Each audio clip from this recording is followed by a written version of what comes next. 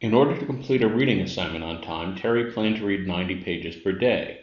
However, she read only 75 pages per day at first, leaving 690 pages to be read during the last 6 days before the assignment was to be completed.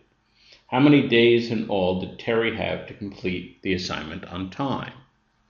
So let's say D is the number of days that she has. And so according to her plan, if she read 90 pages a day for D days, she would finish the total number of pages. So that means the total number of pages N must equal 90 times D. Instead, she read for 75 pages a day, and she read that for the first bit. So that was everything up to the last 6 days. So that means the time she was reading at 75 pages a day must be D minus 6. That's the period that she's reading. So she read 75 pages a day for D minus 6 days. So that's the number of pages she read during that day, plus the remaining 690. That would be the total number of pages N. So this has to equal 90D. So we'll do a little multiplication.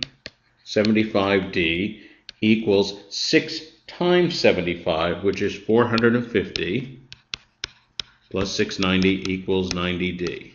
So first thing I'll do is I'll simplify this subtraction here. 690 minus 450, that gives 75D plus 240 equals 90D. Now I'll subtract 75D from both sides.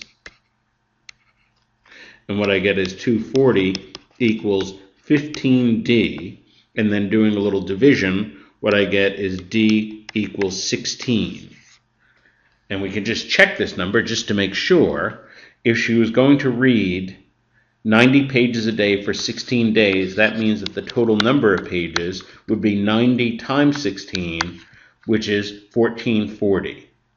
And if she only read 75 pages a day for 10 days, that is to say 16 minus 6, then that means that she read 750 pages. And if we subtract, what did she have left? She had 690 pages left, so that checks. So this indeed is the number of days that she had to read this assignment. Answer choice B.